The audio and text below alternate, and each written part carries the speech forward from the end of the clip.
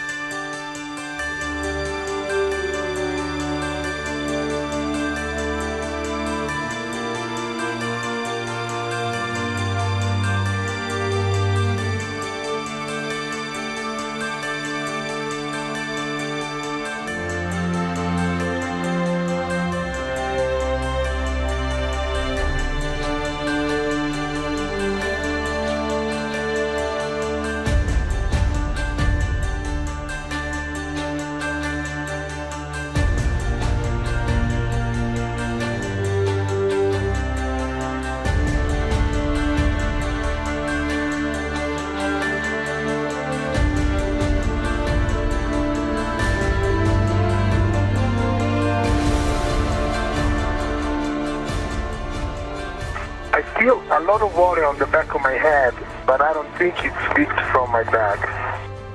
I see it now, wiggling. Hatches open, Shane. About half an hour into the EVA, 45 minutes maybe, Chris and I were ahead on our task, so we were starting our third task, and I felt some water on the back of my head, and I realized that it was cold water, and then I felt it covering my ears. And at that point, we called the terminate for the EVA. I started going back to the airlock, and the water kept trickling until it completely covered my eyes and my nose.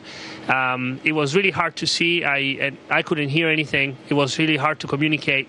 I went back using just memory, basically going back to the airlock until I found it, and then went inside. And as soon as the two compartments were equalized, they doffed, meaning they took off my helmet, wiped my face from all the water, about 3 pounds of water, I would say, and that was the end of it.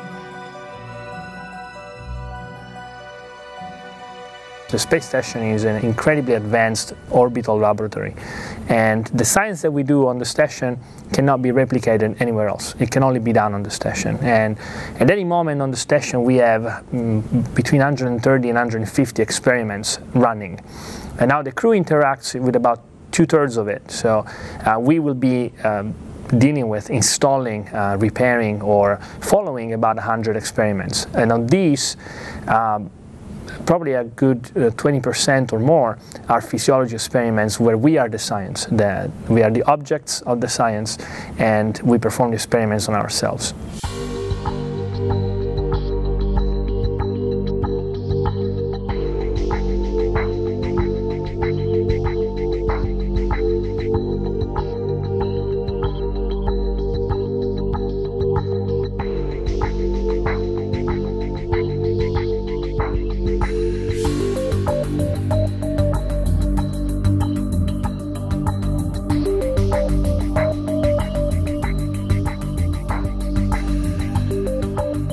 One of the experiments that I think is very interesting is, because it has immediate repercussions, is done on a furnace on orbit, and it's in this furnace. First of all, it's interesting because we get to heat up stuff in orbit, and that's really cool because we don't usually get to do that. And what we do on this one, we actually study material science. We study how new materials that are being developed perform in orbit. In extreme conditions, so lack of gravity, vacuum, and then heating them up and cooling them down really fast and see what happens to these materials.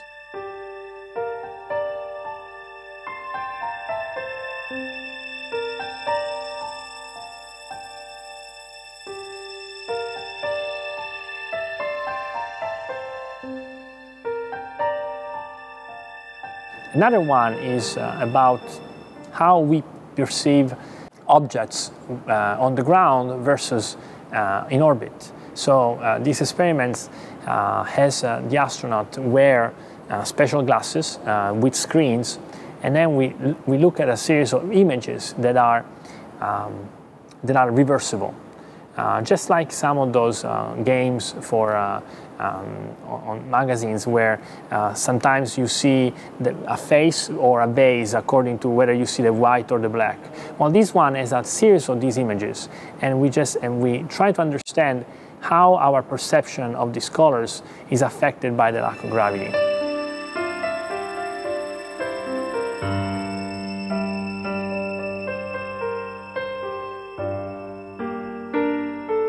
Circadian rhythm is a very interesting experiment.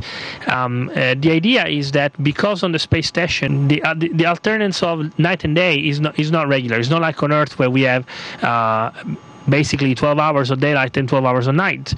Here on the station we have 16 cycles a day of night and day. So obviously our sleep pattern cannot be affected by those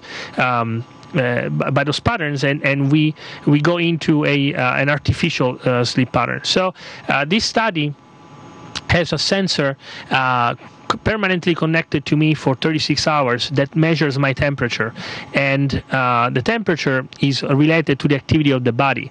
So technically when we're working we have a higher temperature, when we sleep we have a lower temperature, and by collecting this data they are able to determine how my sleep patterns have been affected by living in an environment that is completely alien to what the normal human is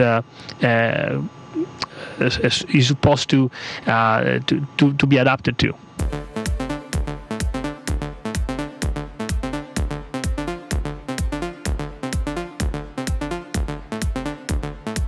We work out about 2 hours every day. So we have 3 kinds of machines here on orbit that we can use. One is a sort of a bicycle. The only difference is that we don't have a seat and we don't have handles, because in space you float, so all you have to do is strap into your pedals and start pedaling. And that for me is actually the hardest exercise, because it's a very hard, it's really hard on your muscles and on your heart. The second machine that we use is a treadmill. And it's fantastic because what we do, we have this vest that we wear with bindings so that we can simulate gravity and stay put when we run on this treadmill, and we can vary the speed so that to exercise our legs and our heart at different levels. And the third machine is called ARED. It's a resistive device. With that, even though we are in weightlessness here, we can simulate weights, and so we can lift weights. We can do squats and shoulder press and bench pressing. Basically most of the exercises that we do on the ground, we manage to do here on orbit, so that we can keep our body healthy.